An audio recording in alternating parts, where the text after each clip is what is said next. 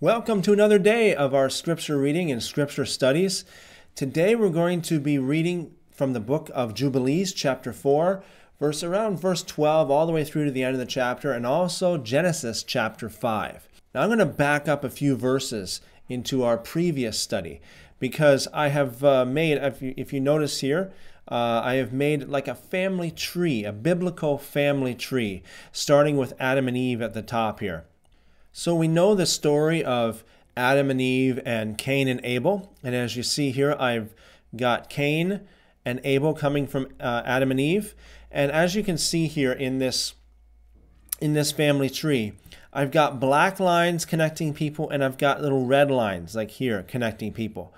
The black lines connect parents to children. The red lines connect husbands to wives. So we know that the first son that Adam and Eve had was Cain. And we know that the second son that they had was Abel or Abel. Now I say first son and second son specifically because I know that there are many times in the scriptures, and we're gonna run into this a lot, where it only mentions the males. It only mentions the fathers and the sons and so forth. It doesn't mention the daughters. And we read this in many parts of the scripture in regards to counting, the census, and so on and so forth. A lot of times the women or the daughters were not counted, only the fathers and the sons were counted. So we know for sure that Cain was the first son and that Abel was the second son. We don't know for sure whether there were any daughters in between Cain and Abel. But if you were to look up here in the book of Jubilees, now if I were to just scroll back to the beginning of chapter 4, it says here that after Cain and Abel, there was a daughter by the name of Awan. Okay? So here we got a daughter's name. There was Cain, Abel, and Awan. So let me just direct your attention as well down here to the family tree. So we got Cain, we got Abel, and we got Awan being the daughter of Adam and Eve. After Awan, it says in the book of Jubilees that Seth was born to Adam and Eve. And after Seth, there was another daughter whose name was Azurah. And so if we were to read up here, the part that I'm highlighting, and in the 6th week, again, this is the week of years, he begat his daughter Azurah.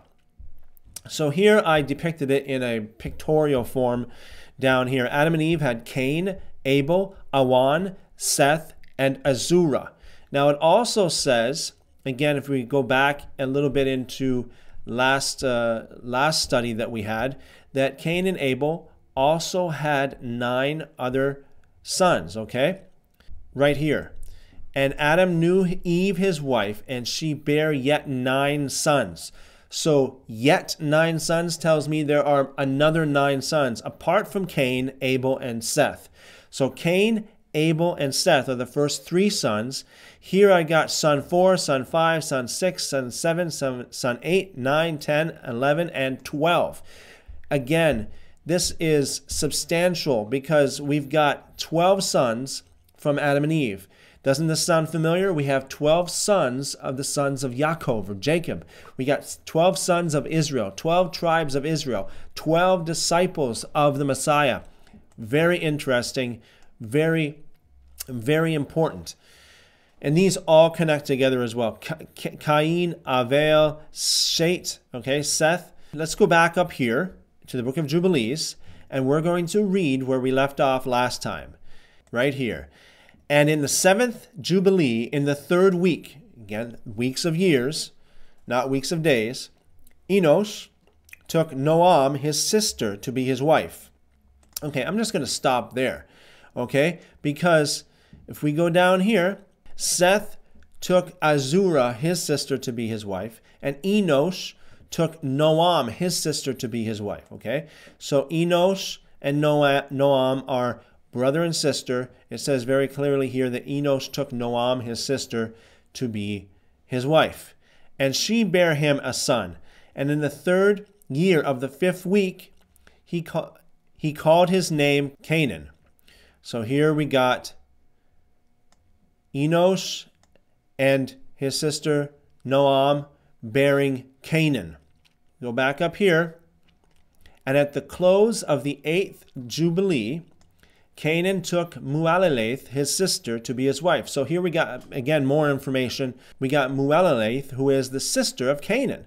Now, before we get too far into this, let's go over to the book of Genesis and just let's kind of get caught up here in the book of Genesis chapter 5. This is the book of the generations of Adam, or Adam. In the day that God created man, he made him in God's likeness. He created them, male and female. Again, look at this, how man here, the word man here is defined as male and female. Now, again, this is not the case. It's not the case in every place in the scriptures, but it does make it clear that it is the case here. And he blessed them. On the day they were created, he named them Adam. He named them Adam. Okay? Again, very interesting. He named them Adam. Adam lived 130 years and became the father of a son in his own likeness, after his own image, and named him Seth. Okay? Again, we're going up here, referring back to the family tree here. We got Adam and Eve, and we got Seth being his son. The days of Adam after he became the father of Seth, or Shet, were 800 years, and he became the father of other sons and daughters. Now, here in the book of Genesis, we have more of an accounting of the ages of the patriarchs, the age of Adam, how long he lived after he had the son. Now, we don't have these details in the book of Jubilees, but we have other details that we do not have in the book of Genesis, such as details of exactly what year, not so much the age of Adam, but the years in which these events happened. Here we go, verse 4. The days of Adam after he became the father of Seth, were 800 years, and he became the father of other sons and daughters. Now, here we see other sons and daughters, okay? It doesn't give us any details. Well, we get these details in the book of Jubilees, the other sons and daughters, okay? The other sons and daughters were the other 9 sons, and the daughters being specifically Awan and Azura. Now, I would assume there were a lot of other daughters that were born to Adam and Eve, although they weren't mentioned. And there's reasons why they don't mention certain daughters, maybe because there was not any need to mention them. There was a need to mention Awan because he was the wife of Cain, and Azur because he was the wife of Seth, or Shet. Verse 5, all the days that Adam lived were 930 years, then he died. Okay, so let's scroll down, continuing with Genesis chapter 5, verse 6. Shet, or Seth, lived 105 years. Then he became the father of Enoch. So here we go again at the family tree here. We got Seth became the father of Enoch. Now in the book of Genesis, it doesn't tell us who Seth's wife was, or the mother of Enoch was. In the book of Jubilees, it says it is Azura, Seth's sister. Seth lived, after he became the father of Enoch, 807 years, and became the father of other sons and daughters. All the days of Seth were 912 years, then he died. Enoch lived 90 years and became the father of Canaan. Okay, here we go again. We got Enoch down here in the family tree. We got Enoch being the father of Canaan, but we do not have any more information about who Canaan's mother was, or Enoch's wife. Okay, let me just zoom in here a little bit so it's easier to see. Up here again, Enoch lived after he became the father of Canaan 815 years, and he became the father of other sons and daughters. Okay, now we know from the book of Jubilees that one of the other daughters was Mualaleth, okay, which we already read about in the book of Jubilees. But it says here, other sons and daughters. Now, we don't know much more. We don't know about who the other sons were. We don't know Now, we don't know who the other sons were. We know that there was Canaan and there was Mualaleth, but we don't know about anybody else. Okay, so again, it only names the people of interest. Okay, so back up here. All the days of Enoch were 905 years, then he died.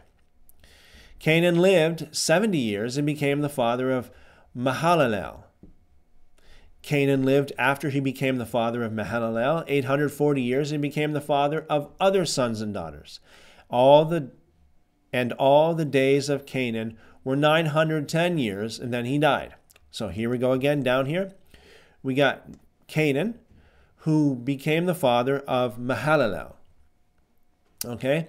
Now we also know by the book of Jubilees that one of the other sons that he became the father of is Rashuel. Okay, now the book of Genesis again doesn't tell us that, but we got that information in the book of Jubilees. So let's go over to the book of Jubilees, pick up where we left off here. Mahalaleth, the wife of Canaan, she bare him a son in the 9th Jubilee in the 1st week, in the 3rd year of this week, and he called his name Mahalalel. And in the 2nd week of the 10th Jubilee, Mahalalel took unto him to wife Dinah, the daughter of Barachiel, the daughter of his father's brother, and she bare him a son in the 3rd week in the 6th year, and he called his name Yared. For in his days the angels of the Lord descended on the earth. So Yared means to come down, means to descend. Those who are named the Watchers, or as the book of Hebrews calls them, the great cloud of witnesses, the Watchers, that they should instruct the children of man, that they should do judgment and uprightness on the earth. And in the 11th Jubilee, Yared took to himself a wife, and her name was Barakah, the daughter of Rashuel, the daughter of his father's brother. Okay, so here we go again. Now let's look again at the family tree here. So we got Mahalalel, who took Dinah, the daughter of Barachiel, to be his wife, and they had Yared. Now, we don't have any information about who Barachiel was. Okay, now, this is where it gets a little bit, we don't know. Here we lose details here. Who was Barachiel? We don't know. But we do know that Barachiel was the father of Dinah, who was the wife of Mahalalel, who had Yared. And Yared took Barakah, the daughter of Rashuel, to be his wife. Okay? Now let's go back over to the book of Genesis. Let's go over up here and catch up a little bit.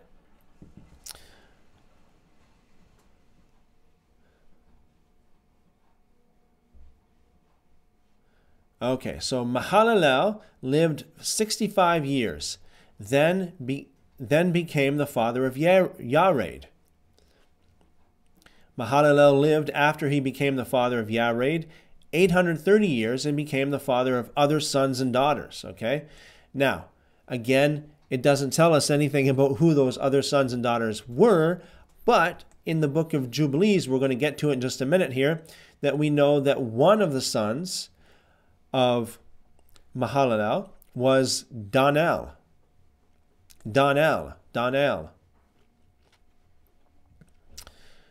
All of the days of Mahalalel were 895 years, then he died. Yared lived 162 years, then became the father of Enoch, or Enoch. Okay? Enoch, as we say in English, or Enoch, as it is in the original Hebrew. So here we go. Yared, his wife Barakah, had Enoch. Okay, let's go over to Book of Jubilees. Pick up where we left off here. Okay, so in the 4th week, this is where we left off right here. In the 4th week of this Jubilee, she bare him a son in the 5th week. Again, we got to keep in mind, this is not weeks of days, this is weeks of years. In the 4th year of the Jubilee, and he called his name Enoch. And he was the first among men that are born on earth to learn writing, who learned writing.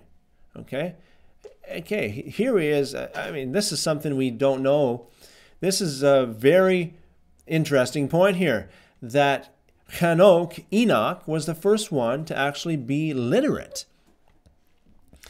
And knowledge and wisdom, and so he learnt writing and knowledge and wisdom, and who wrote down the signs of heaven according to the order of their months in a book, that men might know the seasons of the years according to the order of their separate months. Okay, so when it says here, he wrote down the signs of heaven according to the order of their months, okay, that is talking about, the signs of heaven is like the moon, the sun, the stars, the signs of heaven according to their months, okay? So it was Enoch, who was the first one to make a calendar. He was the first one to write, to be literate. He learned knowledge and wisdom. He was a very interesting man. Okay, and it says here that men might know the seasons of the years according to the order of their separate months. And he was the first to write a testimony. Okay? To write a testimony. Here we go. He was the first to write a testimony. What does that mean, testimony? A covenant, okay? So he was the one that actually wrote the first covenant, the first testament, the first testimony. It was Enoch. It was Enoch, okay? And he testified to the sons of men among the generations of the earth, and recounted the weeks of the Jubilees, and made known to them the days of the years, and set in order the months, and recounted the Sabbaths of years, the Shabbats of years, as we made them known to him. Okay, as we, being the angels again, you got to keep in mind, in the book of Jubilees, it is the angels who are speaking here. And what was and what will be, he saw in a vision of his sleep. It was a dream. So the book of Enoch, the book of Enoch, is all about the first calendar. It's about Enoch teaching men about days and months and years and seasons and such. And also, it is a record of his visions or his dreams that he had as he slept. Okay? It's a dream journal. As it will happen to the children of men throughout their generations until the day of judgment. Okay? Oh, now this is a very, very powerful claim right here, because the day of judgment didn't happen yet. We didn't have the great day of judgment yet. So what is written in the book of Enoch, according to this, is the whole history of mankind from the days of Enoch until the day of judgment. So we can find in the book of Enoch prophecies concerning this day and the future that we will face, the future that we will go through. Very interesting. He saw and understood everything. Okay, very powerful. And wrote his testimony, and placed the testimony on earth for all the children of men and for their generations. And in the 12th Jubilee, in the 7th week thereof, he took to himself a wife, and her name was Edna. Again, we don't get this information in the book of Genesis. Edna was the wife of Enoch, the daughter of Daniel. So here we got Daniel. Go down here again. Daniel is the son of Mahalalel. So Enoch took Edna, the daughter of Daniel, to be his wife. Okay? It says up here, the daughter of his father's brother. And in the 6th year in this week, she bare him a son, and he called his name Methuselah.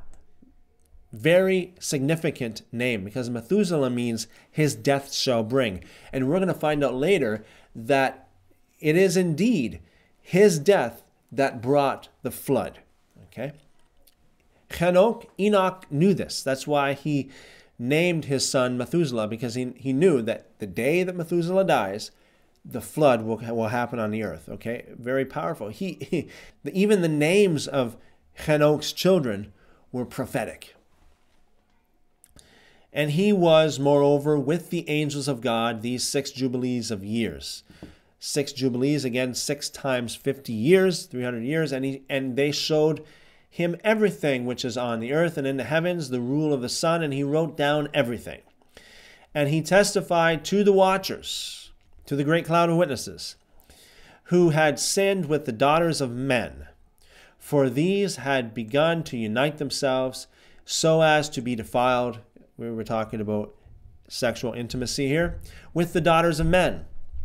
I used to have a problem with the idea that an angel could actually have sex with a human, a woman, until I began to think about it a little bit more and began to study the scriptures a little bit more. And I noticed that in the book of Hebrews, it talks about how the angels are just like humans. There are many times it says that you entertain angels without even knowing it, because you're kind, you are hospitable to other people that you think are just people, but they're not just people. They are angels. So for some reason, some angels have been granted human bodies. And if they have human bodies, I would assume they do have human organs too, including sexual organs. And Enoch and Enoch testified against them all, against the angels that defiled themselves with women. And he was taken from amongst the children of men. Enoch was taken, as it says in the book of Genesis, and we conducted him into the Garden of Eden in majesty and honor. And behold, there he writes down the condemnation and judgment of the world, and all the wickedness of the children of men. And on account of it, God brought the waters of the flood upon all the land of Eden. For there he was set a sign, and that he should testify against all the children of men, that he should recount all the deeds of the generations until their condemnation. And he burnt the incense of the sanctuary, even sweet spices, acceptable before the Lord on the mount. Wow. Do you know what this means? I mean, he knew the Torah before Moses even wrote the Torah. He knew the Torah before it was even written down. How would he, if not, how would he know about burnt incense and about the sweet spices that are acceptable before the Lord on the mount? The mount. On the mount. Is this talking about the mount that Moshe went up to receive the Torah? The mountain? The mount that Moses went up to receive the Torah? This is extremely interesting. For the Lord has 4 places on earth. Okay? For the Lord has 4 places on earth. The Garden of Eden. So the Garden of Eden is on earth. In case you're wondering, the Garden of Eden is on earth. It's not heaven. It is on earth. The Mount of the East. And this mountain on which thou art this day, Mount Sinai. And Mount Zion, which will be sanctified in the new creation for a sanctification of the earth. Through it will the earth be sanctified from all its guilt and its uncleanness throughout the generations of the world. And in the 14th Jubilee, Methuselah took unto himself a wife, Edna, the daughter of Azriel. Okay, so here we got in the family tree here, Methuselah with the red line connecting the spouses, Edna, the daughter of Azriel.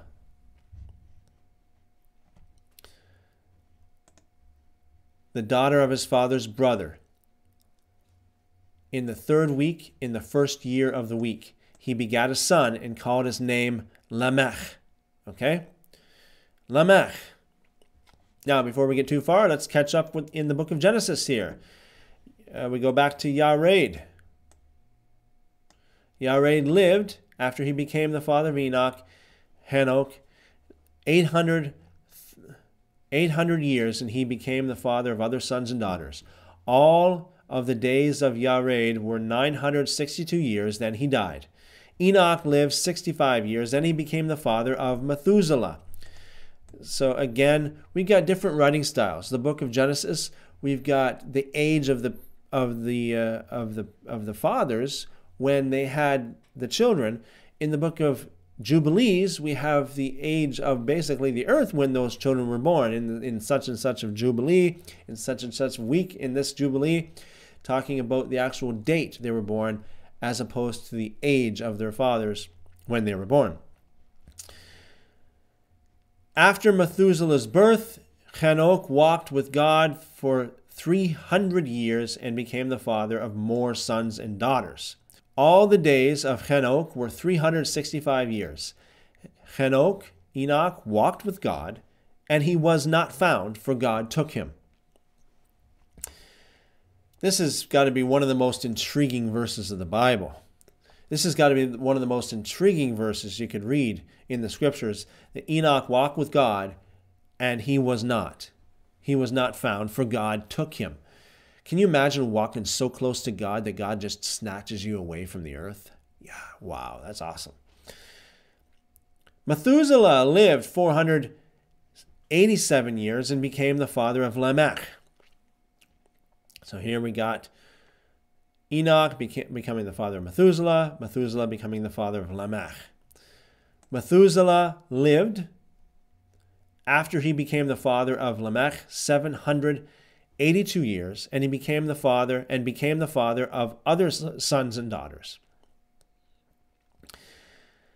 All the days of Methuselah were 969 years, then he died. Lamech lived 182 years, then he became the father of a son. Interesting, it doesn't really name the son at this verse here, but then it says he named him Noach, saying, "This one will comfort us in our work and in the toil of our hands, caused by the ground which Yahuwah has cursed." Noach means comfort. That's why he named his son Noach, because he said, "This one will comfort us in our work and the toil of our hands, caused by the ground which Yahuwah has cursed." So here's Lamech having Noach. Lamech lived, after he became the father of Noach, 595 years, and he became the father of other sons and daughters. All the days of Lamech were 777 years, then he died. Noach was 500 years old, then Noach became the father of Shem, Ham, and Japheth. Book of Jubilees. Start right here, and in the 15th Jubilee, in the 3rd week, Lamech took to himself a wife, and her name was Betanos, the daughter of Barachiel. Okay, here we got some more detail, again, that Genesis does not give us.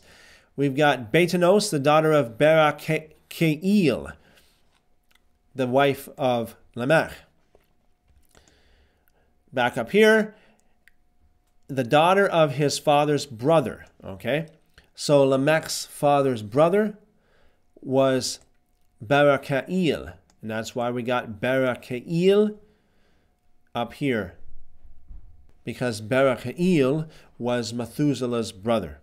Okay, back up here, the daughter of his father's brother. Okay, back up here, and in this week she bare him a son, and call his name Noach, saying, "This one will comfort me for my trouble and all my work for the ground which the Lord has cursed." And at the close of the 19th Jubilee, in the 7th week, in the 6th year thereof, Adam died. Adam died, and all his sons buried him in the land of his creation. All his sons, being the 12 sons of Adam, buried him in the land of his creation. So where he was created, where he came from, there he went back to. Okay? As Yahuwah said himself, "From dust you came from, and to dust you will return." And he was the first to be buried in the earth. He lacked 70 years of 1,000 years. For 1,000 years are as one day in the testimony of the heavens, and therefore was written concerning the tree of knowledge, on the day that you eat thereof, you shall die. For this reason, he did not complete the years of this day. The day here being 1,000 years. Now we know where Peter got the idea for, as with the Lord, for with the Lord, a day is as 1,000 years, and 1,000 years is as a day. It says, for he died during it. So he died during the day. He did not complete the day in which he was created, because he died before the 1,000-year mark. At the close of this Jubilee, Cain was killed after him in the same year. For his house fell upon him, and he died in the midst of his house. And he was killed by stones, for with a stone he had killed Abel. And by a stone he was killed in righteous judgment. Wow. Righteous judgment. So the Lord had vengeance upon Cain. He was killed in righteous judgment in the same way that he killed Abel. For this reason it was ordained on the heavenly tablets, with the instrument with which a man kills his neighbor, with the same shall he be killed. After the manner that he wounded him, in like manner shall they deal with him. Okay? Very, very important here to understand. This is what it says here. This is why it says in the Torah, basically eye for eye, tooth for tooth. This is why it says, for the same way a man is killed, he shall be killed. Okay? Now, and it also says, the Lord says, vengeance is mine.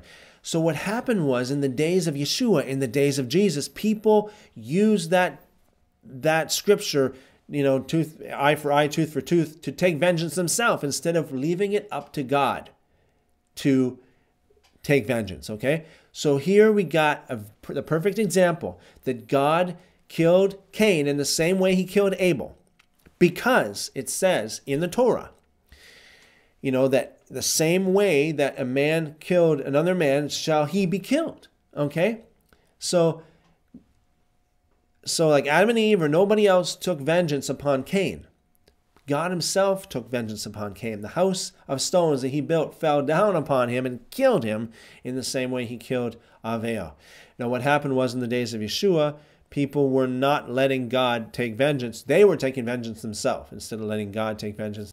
That's why that's why Jesus corrected them, saying, you've heard that it said eye for eye, tooth for tooth. But I say to you, okay, he didn't negate that, because that's an eternal principle. That's an eternal law.